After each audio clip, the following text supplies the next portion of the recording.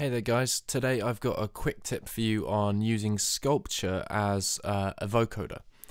Sculpture is one of the synths that's bundled with Logic. It's a physical modeling synth and I think it's criminally underrated. I just think it's an amazing synth. You can create all sorts of sounds with it. You can make things that sound realistic, you can make things that sound really synthetic and everything in between. Although it is quite difficult to use and it takes quite a while to master it. I'm not going to be going into depth into how to use Sculpture in this video. I don't have time for that. But there are other tutorials out there on the web and you can use the manual. I'm also producing some Sculpture tutorials of my own, so I'll let you know when those are finished. But for now I just thought I'd show you this quick tip. Many of you will know that Logic already has its own vocoder synth called the Voc20, and it's really cool. You can put vocals through it, drums, all sorts of different material, and you can get cool sounds out of that. But you can actually use Sculpture in a really similar way, and I'll show you how to set that up.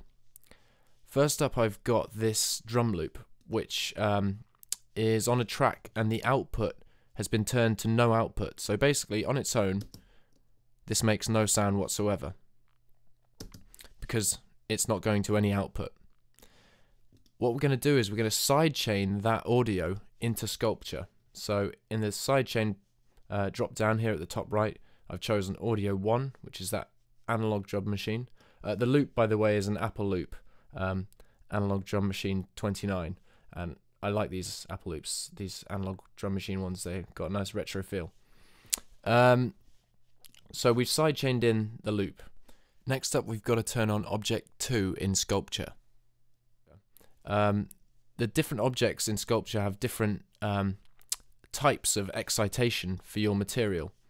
Here's where you choose what your material is, and obviously you can strike them, you can pick them, bow them, that sort of thing.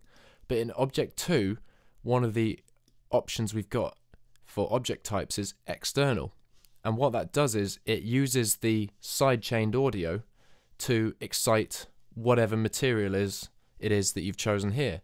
So in this case I've chosen a sort of steely type material, and I've used the key scaling options to change that material a little bit as you move up and down the keyboard.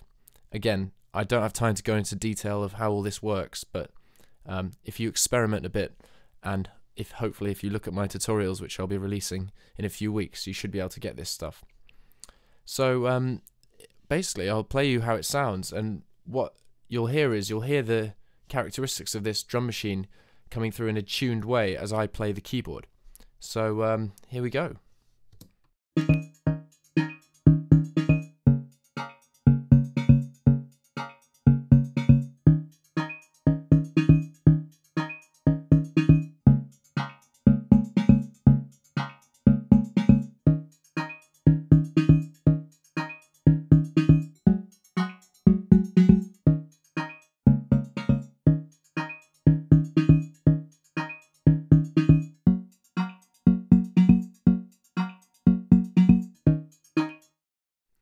So, I think you'll agree that's a pretty cool sound, and of course the sound can be completely changed by changing the material you use and the setting, the general Sculpture settings.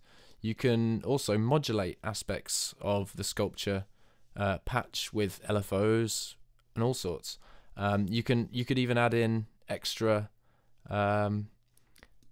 objects to give some more texture to the sound. I have no idea what this will sound like, but let's give it a try. Ooh,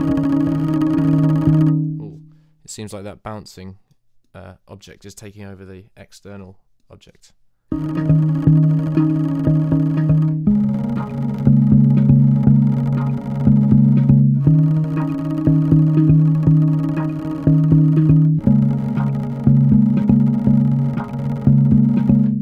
Okay, well that was a relatively unsuccessful experiment, but you get the idea. You can change all sorts of things and get all sorts of really cool sounds.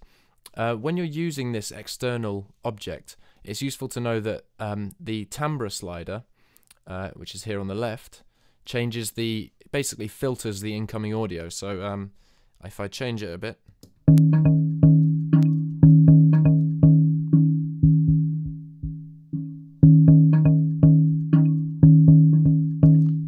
more or less of the high frequencies coming through. So that's a useful thing to know. I hope this has been useful. It's just a little tip, and I think it could be really cool for making little intros or breakdowns, just adding some interest to your rhythm, your rhythms and your drum sounds. So I hope that's been useful, guys, and I'll see you soon again. Bye.